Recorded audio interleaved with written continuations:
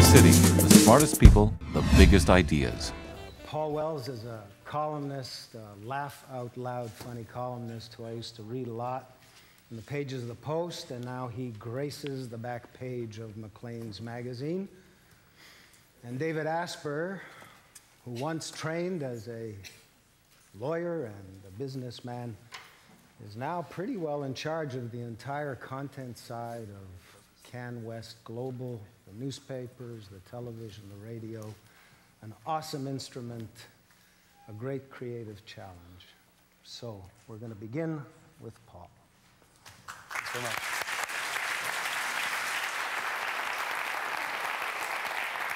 Can we cue my soundtrack, please?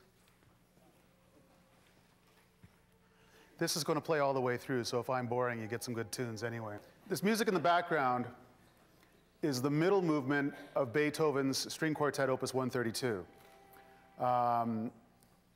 He wrote it. It was one of the last 5 pieces of music he ever wrote. He was past 50. He was deaf. He could only communicate with people by pointing to symbols in a special book that he carried around. And it's funny that he would write a string quartet because he was a very accomplished piano player, very mediocre violinist, which is why, might explain why he wrote 5 piano concertos and only 1 violin concerto, because he really couldn't play the fiddle. But it doesn't matter, because by the end of his life, he was living in a world of essentially pure imagination. All he could hear was the sound in his own head. And when you listen to his late quartets, what you hear is a kind of a music of pure imagination, divorced from theory or anyone's idea of proper structure. This particular tune is called the Heiliger Dankgesang, the Holy Song of Thanksgiving in the Lydian mode, from a convalescent to the divinity. I chose this version particularly because it's my favorite of the few versions that I've checked out in the last few weeks. It's by an American quartet called the Emerson String Quartet. And it's handy for my present purposes because it is 17 minutes and 41 seconds long. Which means that when the Emersons are done, I'm going to have 2 minutes to wrap up. And I wanted to demonstrate with a long piece of beauty what you can do with 20 minutes. Because if I was just me speaking, there would be no demonstration of beauty, although you'd have a punishing sentiment of length. I've been thinking for a long time how much I can get done with 20 minutes. And I decided that I would use Beethoven, who's moved in the second part of the tune, as a demonstration. Beethoven stands as an example that if you work really hard, you can get a lot done with 20 minutes. And those of us who work in the cultural industries, in the arts, and in the news business, need to keep that in mind all the time. We had better get a lot done with 20 minutes because the market value of a fixed length of time has been exploding over the last several years. Let me explain what I mean. In 1997, 2 American economists named Michael Cox and Richard Alm wrote an article that was widely discussed at the time. What they demonstrated is that because of rises in working wages and industrial innovation, the cost of almost every staple of life has been collapsing over the course of the 20th century. If I had taken these 20 minutes in 1919 and devoted them to labor at an average wage so that I could buy some eggs, at the end of those 20 minutes, I would have been able to buy 3 eggs.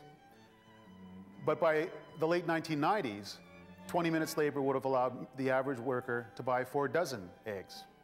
If I wanted to buy some milk, in 1919, 20 minutes work would have gotten me a 1/4 gallon of milk. In the late 1990s, 20 minutes work would have bought me 1.5 gallons, a 6-fold increase. Say I wanted to buy some chicken. 20 minutes work, 1919, 6 ounces of chicken. In 1997, 4.5 pounds. Remember when Herbert Hoover promised a chicken in every pot? It's because back then that seemed like just an incredible extravagance. Now it just seems automatic. Say in about 1950 you had wanted to fly from New York to Los Angeles to see the Emerson String Quartet play the Beethoven 132 Concerto. You would have had to work about 2 weeks to be able to afford that ticket. Today you can buy that ticket after 16 hours of labor. the mathematically inclined will notice that what I'm doing is setting up a fraction. Number of hours you got to work to buy some stuff. If the denominator is getting smaller, if the market value of the stuff we need to get through our lives has been collapsing, that's the same as the numerator getting bigger. The value of your time is exploding. This is causing a permanent secular crisis in the life of anyone whose job depends on asking for your time, which means time is money. It is worth more money today than it ever has been, which means that audiences are never again going to tolerate having their time wasted. Who is this causing trouble for? It's causing trouble for movie studios, movie theaters, live theater, live music, recorded music, and the news business. There are two ways to react to this crisis. You can surrender. You can live in a world of secular decline. You can acknowledge that your audience is always going to be busier and therefore you're always going to have a smaller audience. Or you can engage and you can fight back and you become what I actually thought 5 minutes ago I've decided I will call a warrior for lost time.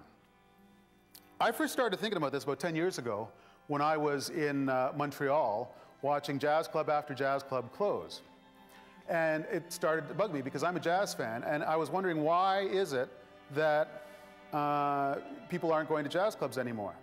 And I realized it's because jazz clubs and jazz musicians are doing everything they can to drive audiences away.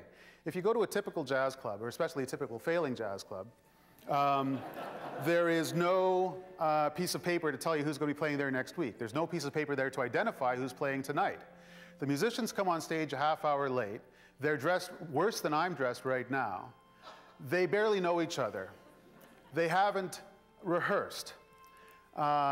They call tunes. The trick of jazz is that you can improvise with strangers, and therefore they all do. And so they...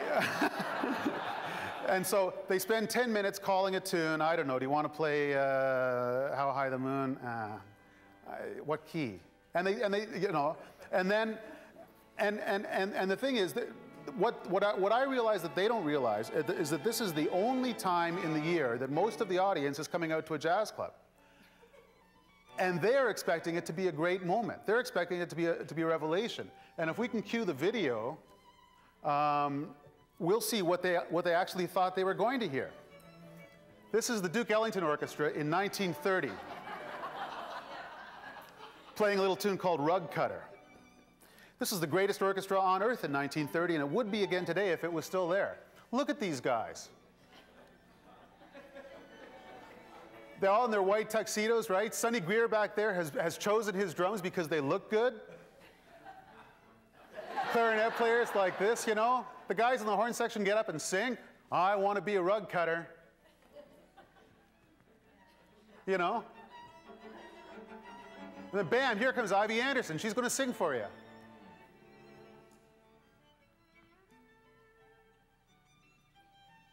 Now, jazz musicians today, here's Duke, and he's having a good time. Jazz musicians today will tell you that this is all hokey old guy stuff, and that and they were selling out. They were Uncle Tomming. They were doing, you know, they were doing this because they didn't take their music and their art seriously enough. To which I would have to respond, okay, well, you can dress down and slum and not rehearse and stuff. If you can play better than Harry Carney on the baritone saxophone, who was the greatest baritone saxophonist there ever was, and it doesn't matter whether he was in a white tux or a plastic bag, he just played his horn better. I mean, look at these guys. Here comes Johnny Hodges. Boy, if you can play your saxophone better than Johnny Hodges, you can wear what you want. But otherwise, you have to prepare for your 20 minutes. I think I might have made my point. We'll turn that off.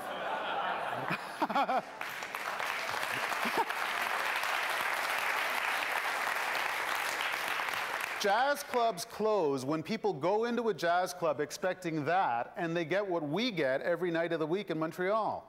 It's obvious to me.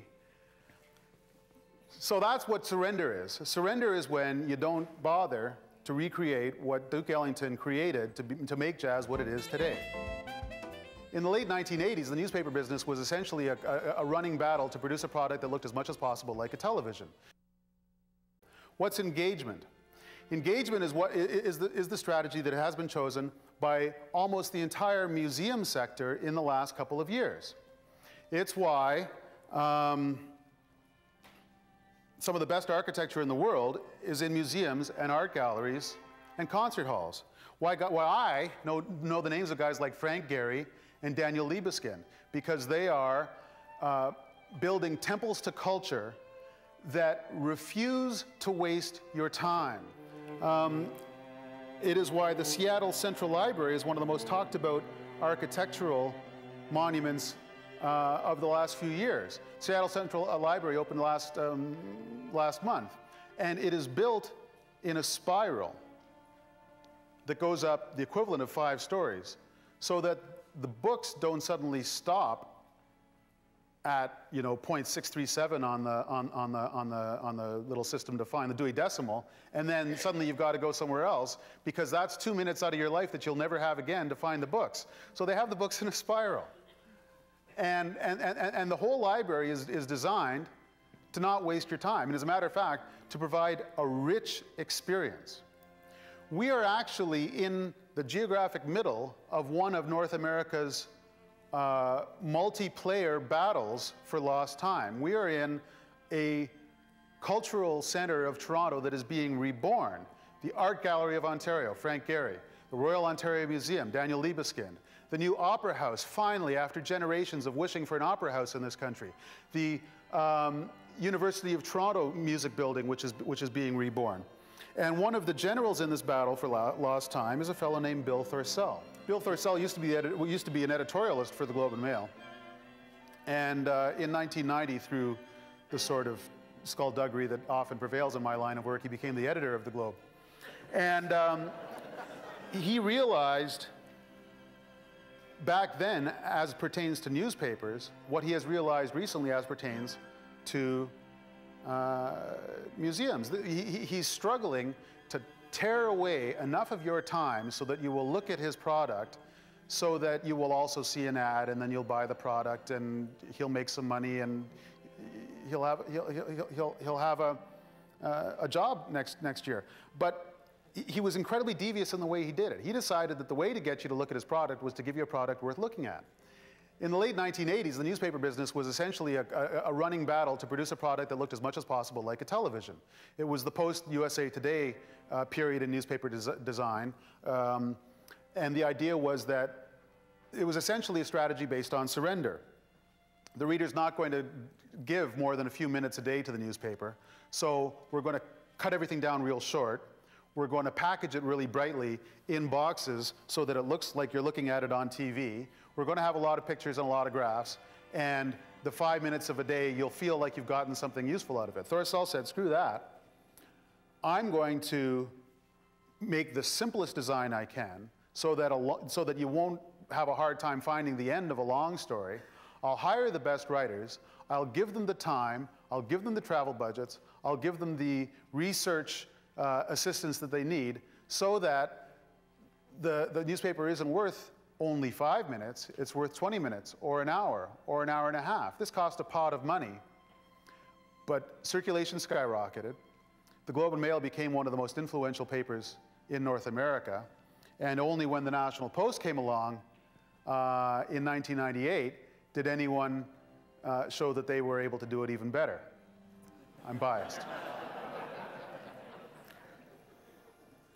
There is example after example in my business of a case where someone has chosen a strategy of engagement with the battle for time instead of surrender, and won.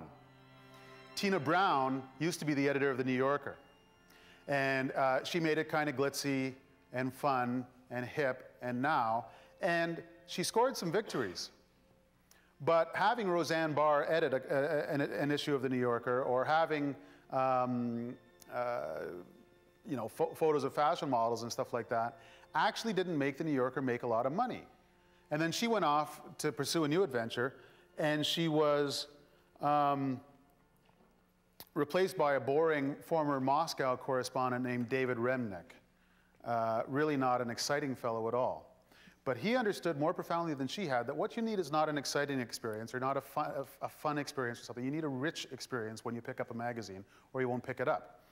And so he hired investigative reporters, Cy Hirsch, who broke the Abu Ghraib Iraq torture stories, because he had 2 years to poke around until he found those stories. He hired calmer, less flamboyant writers, but also better researchers. The upshot is that in the 5 years that Dave Remnick has been editing The New Yorker, circulation is up and profits are up 25%. The Emersons are done, which means I'm almost done. I can't save the world, and I'm glad that other people are trying. All I know is that if I didn't give you something interesting to think about with your 20 minutes, some of you would already have left. And I did what I could with these 20 minutes, and those of us who work in the arts and culture and in the news business need to fight for every 20 minutes we can get, because our livelihood depends on it. Thanks very much. Thank you. Get the latest Idealist news, presenter information, and watch streaming video at www.ideacityonline.com.